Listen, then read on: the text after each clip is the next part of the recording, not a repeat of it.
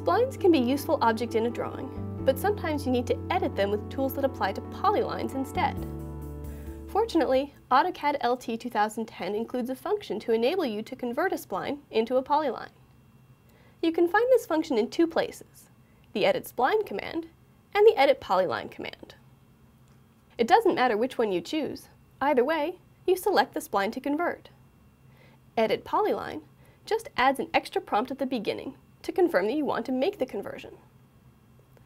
Once you've got your spline, you're prompted for a precision. You can choose a number between 0 and 99, but low numbers work just fine. I'll enter 10 and press Enter. It may not look like anything happened, but when I zoom in on the polyline, you can see that it has corners, which splines don't have. The polyline I just created has only straight line segments, no arcs.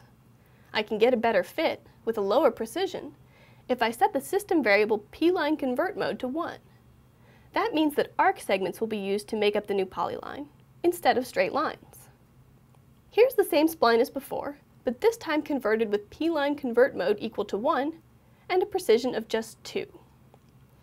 You'll probably want to experiment with different combinations of precisions and conversion modes to see what will work best for your own splines and polylines.